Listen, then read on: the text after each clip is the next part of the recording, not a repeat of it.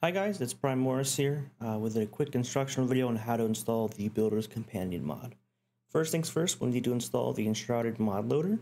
It's going to be on Brabble's GitHub. The link will be in the description on the mod page.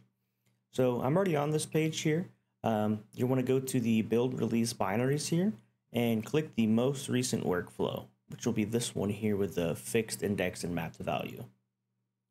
Next, you'll want to download the dinput8.dll release. So either click this or over here and download that. It shouldn't take very long. It's not a very large file. Your Windows antivirus may be tripped up by it, so you may have to allow it. Otherwise, Windows will remove it. So we will open it up. And then I already have a folder open with some other information. So I'm going to go in here, same place as I was before. You want to Control-C copy it or drag it over to your Windows installation. This is going to be in your C drive, your program files, 86-bit, Steam, Steam apps, Common, and then Enshrouded.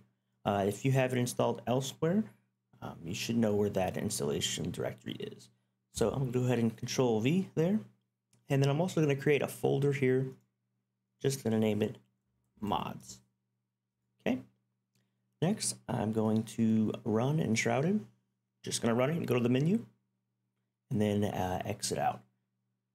As you may not have seen there, I did see some files move down. A .cache folder should have been created. I already have a level 1 character created. I'm going to back out there, refresh this, and we do have our .cache there.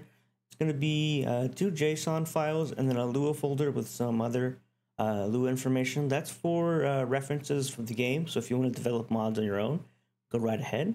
So back to the actual mods here. We have this mods folder that we created. I'm going to grab my builder's utilities. This would be exactly what is included in the downloads, and we're just going to paste that in there. Included in there is the Lua arc JSON, the mod JSON, and a README. This folder just has the ID name, the version, as capabilities, dependencies, authors, and that sort of stuff. I'm going to close that out. And then the source folder is just the mod itself. So I'm going to go ahead and open up Enshrouded.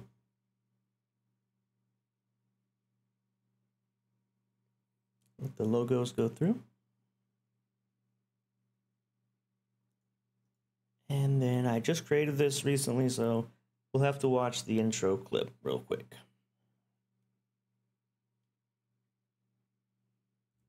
All right, we can skip. Just as you can see, we are still in a very basic, fresh character. There's nothing crazy going on here. The Enshrouded Mod Loader is very new. It is in its very early stages. Hopefully this will bring some kind of eyes to the mod loader, and we can get some more developers on here to learn stuff. All mods are made with Lua. If you're familiar with that language, or you have experience writing mods on other games with Lua, awesome.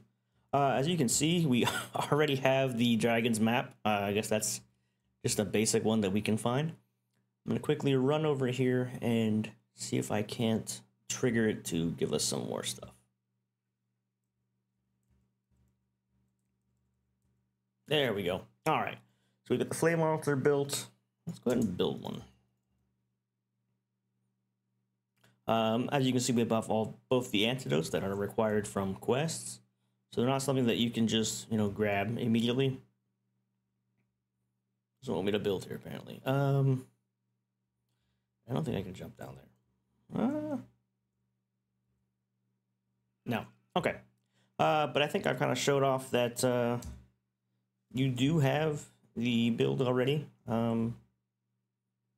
All of the recipes unlocked. Some of these are from, stuff in later parts of the game that you wouldn't necessarily have access to from the get-go here. As stated in the mod itself, all recipes are unlocked. Everything costs 0. I am working on adding more features, so if you have any suggestions, go ahead and toss them my way. And anyways, thank you guys. Have a great day.